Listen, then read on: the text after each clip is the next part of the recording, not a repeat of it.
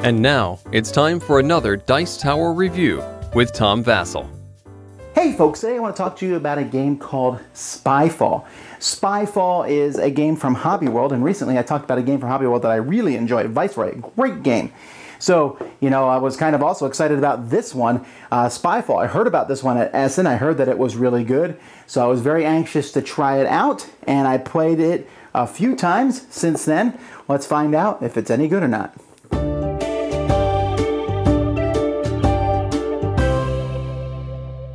Inside the box, we have a whole bunch of cards, packets. They're in plastic bags, but the plastic bags are kind of small, so I sleeved all my cards and rubber banded them. But all these cards, you're going to mix them up in a box and you're going to pull one set out.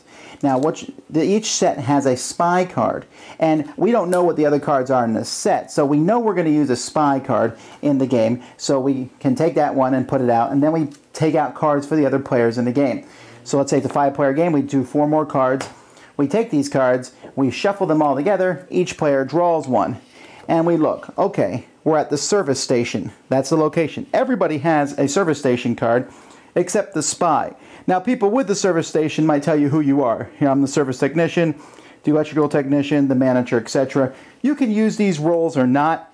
I found that they work sometimes. They work better in a smaller player game. In the bigger player game, they can be confusing. There are a lot of different locations depending on what deck you bring out.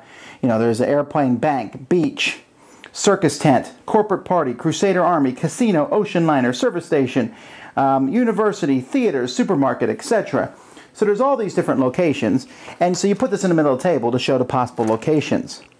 One player goes first, an 8-minute timer is started, and that player is going to start ask any other player questions. So I can ask Bob a question and say something like, "Why are you here today?" And Bob will say, "I didn't want to be here, but circumstances forced me to be here." Bob can then ask anybody else a question except for the person who asked him the question. So he might ask Sam a question. Sam might ask me a question next, but then I can ask anyone a question except Sam, etc. Now, what you're trying to do is you're trying to trip up the spy. See, the spy doesn't know where they are. They're listening to what everybody else is saying. So you can't be obvious. I can't say, "Why are you here today?" And you say, "I'm here to fix the car." I mean, you can ask all sorts of things, Well, we were playing one time on a pirate ship, and someone said, "Are you ready to go?" And I said, "First word." That was my answer. And so he knew that it was a pirate ship because his first word was "ar." And the spy had no idea what we were talking about. The spy is answering and asking questions, trying to look smart, but the spy is trying to figure out where they are from listening to everybody else.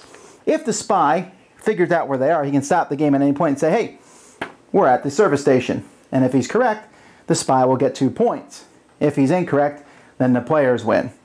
The players can stop the game at any point to say, "Hey, Bob's the spy."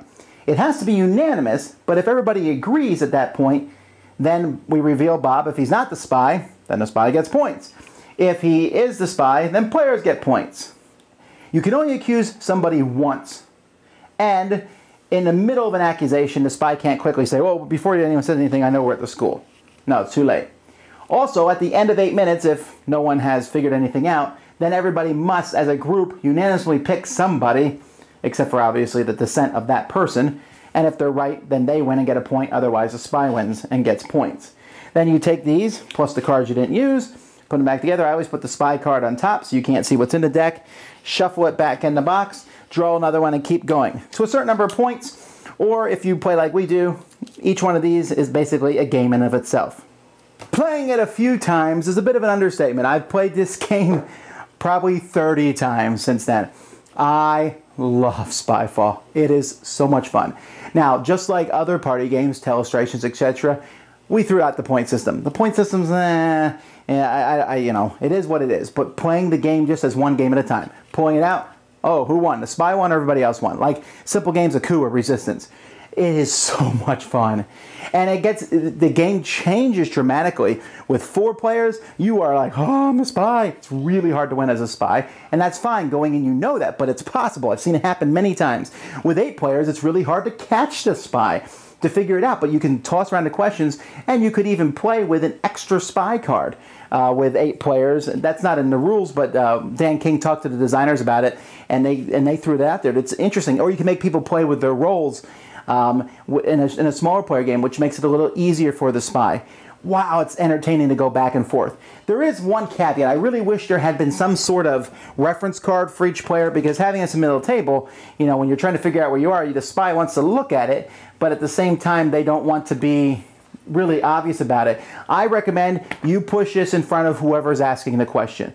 So whoever's asking the question at any given point, they can have this in front of them, and they can look at it, and that, I mean, you can still accuse them of being the spy, but there's a chance that at least they can like try to figure out where they are. Wow, every time I play this, it's hilarious. The questions that are asked. Sometimes a question is asked and an answer given, and they're both so ludicrous, and you think, well, that question didn't make any sense, so that person must be the spy, but the answer made even less sense, so they can't be the spy either. Or sometimes someone gives an answer that's so hilarious, funny, that they have to be the spy. You're at the beach, and I say, what are you wearing? And you say, oh, a three-piece suit. Okay, you got to be the spy then. It just really, then you're trying to think of these really clever questions to get information that tells you, so you like have this inside joke, yeah, we're in this place, and the spy doesn't know it. Thematically, it makes no sense. How can the spy not know where they are? But who cares? This is, folks, one of the best party games of the year. It's one of the best games of the year. I love it. And it has worked for me with every combination of players. Highly recommend this game. It's a little hard to find, but you should be able to get it. Eventually it will come to America. Spyfall, just spectacular. Dice Tower Judgment, into my collection. Spectacular. Thanks so much for watching the Dice Tower videos. Find more great videos and reviews, as well as our top-rated audio podcast at Dicetower.com. You can also find other great shows at Dicetowernetwork.com. I'm Eric Summerer, and you've been watching The Dice Tower. The Dice Tower is sponsored by Cool Stuff Inc., where you can find great games for great prices. Cool stuff in stock. Check them out at CoolStuffInc.com. Shut the door! Yeah.